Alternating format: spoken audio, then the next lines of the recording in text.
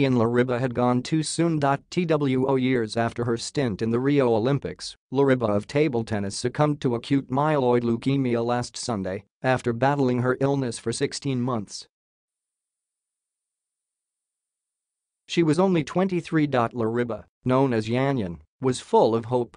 Her Instagram page carried the hashtag #KAMOIN, you can do it, and the words keep the faith and keep going.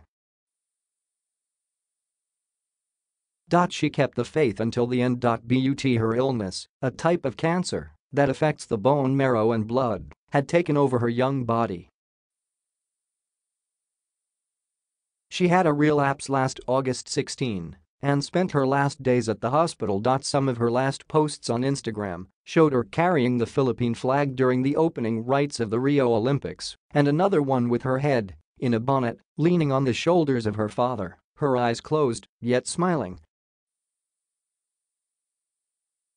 "Thank you for your enduring love and all the unending joy that you always give us. Love you," wrote Lariba.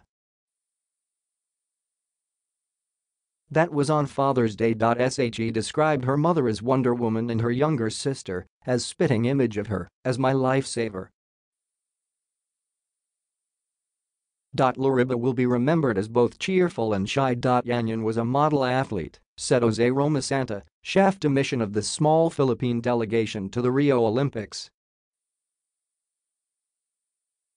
"She's an A student, a hard worker and full of humility.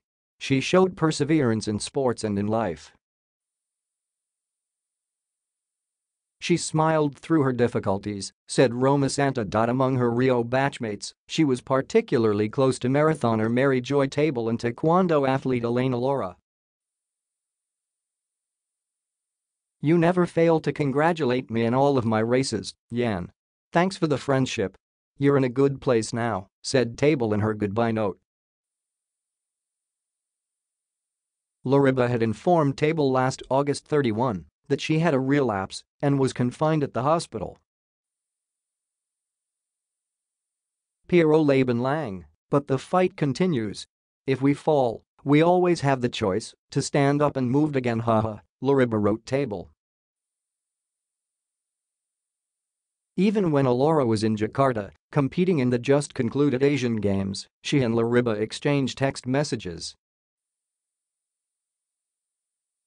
Then, according to Laura, the messages stopped coming. Yanyan, the young Olympian, had to go